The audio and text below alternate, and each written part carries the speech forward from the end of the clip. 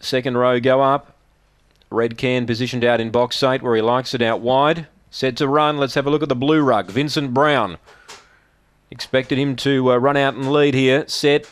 Racing began reasonably. He's going to get crossed though. There's more speed in the centre. Barksdale's going to lead. Favourites back to 4th now and in trouble, and Far at Bale got the run through and took the lead. Favourites back to 5th. Far at Bale led by a length and a half, but Winsome Magic's up quickly to 2nd. The ex-New South Wales Greyhound 2 lengths away to Barksdale. 3 then to Vincent Brown. Further back to Red Can. Lucy's Girl. Last Ballymile up front. Winsome Magic trying to get Far at Bale. Far at Bale a length and a half and extending on the line, and Far at Bale too good.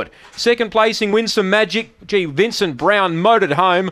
I think he's got 3rd from Barksdale. He was very close to 2nd as well, but I think he's just missed 2nd. Red Can further back in the field from Lucy's Girl, and it was one of the last in with Ballymile. It's 2, 6 and 4.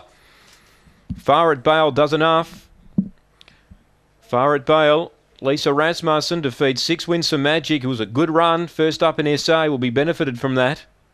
4th, Vincent Brown. Well, he was crossed early by Barksdale and he was back running 5th, and he stormed home to run 3rd. 5, 4th Barksdale. 2, 6, 4 and 5. 2, 6, 4 and 5. And if there were to be a greyhound upset, the favourite it was going to be Far at Bale. I thought drawn close to the rail. 2, 6, 4 and 5. 31.01 the time.